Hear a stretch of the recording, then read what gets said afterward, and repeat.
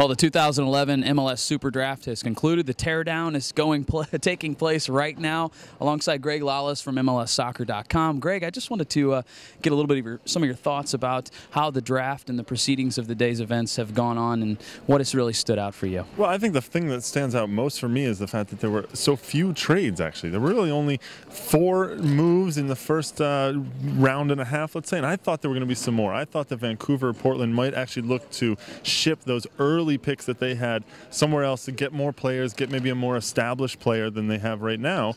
Instead, they went with the young kids, going out and getting Omar Salgado, a 17-year-old, picked up for Vancouver, and then Perry Kitchen Darlington Nagbe going to Portland. That's right. Texas native Omar Salgado as well, so congrats to him as the first overall pick. Were there any surprises for you in terms of where players went, where they fell to or moved up? What did you see from that? Well, I think there are a couple of names that pop out for me. Michael Farfan, midfielder from North Carolina. Anthony Ampai Patakwan from University of Akron. Yeah, he had such a great college career, and I think he didn't really help himself at the combine. But if you look at his body of work, as they say, he had a terrific college career. I think that the fact that he fell so far, that was one thing. And then going the other way, you had Joao Plata, an Ecuadorian kid up from Liga de Quito down in Ecuador, had a fantastic, really, really amazing combine, showed all sorts of skill and speed. He actually ends up dropping to the 3rd round. Any surprise in John Rooney about where he fell, got picked up by the Red Bulls in the 2nd round? Did you see that happening? Well, I was surprised it was New York. Then again, you have the Red Bulls that they were squeaking, let's say, the entire time, wondering what was going to happen with John Rooney.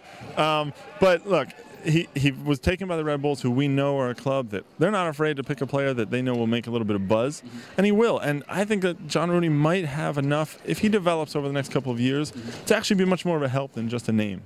Oh, that's excellent. And let's talk a little bit of FC Dallas now, Greg. Bobby Warshaw was the first pick taken by FC Dallas. What did you see from him at the Combine, and how does he impact FC Dallas now? Well, I thought Warshaw actually had a really good combine, looked good down there.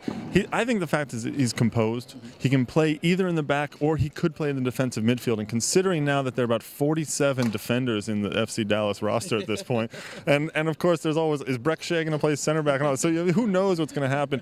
But lots of options right there. I think Bobby Warshaw is a good pick, a kind of guy who, under Schellas Hyman's tutelage, could really develop into something just the way George John has. And the other 2 players, Scott Gordon was taken last, but also you had Campbell taken as well out of University of Louisville. What did you see from those 2 players, and what little bit do you know about them that they could perhaps now aid FC Dallas as well? Yeah, not much.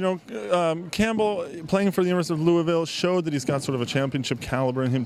Helped take the Cardinals all the way to the NCAA final, where they lost to the University of Akron. But I felt like that he showed enough that late 2nd round, that's about right for him. I don't know how much he's really going to help Dallas, considering all the talent that they have in that midfield anyway. But in the final pick, Scott Gordon, all anyone can say is, well, he's 6'4" and 190 pounds, so you've got some size and it's something to work with. Yeah, so certainly an athletic player, versatile player that Schellas Hyman certainly looks for to his staff. Was there any final thoughts you'd like to add on the day's events? I have a name that was not picked by FC Dallas. I'm really sorry about that, but somebody I think should not have dropped to the 2nd round is Michael Tete. He's a guy who I think is an incredible athlete. He didn't really show very well at the Combine. However, I expect this guy to end up being a starting back or left midfield, and just keep an eye out for him. That's my guy. Okay. Well, Greg Lalas, thanks so much for joining us, and thanks, appreciate all you've done for us. You got it.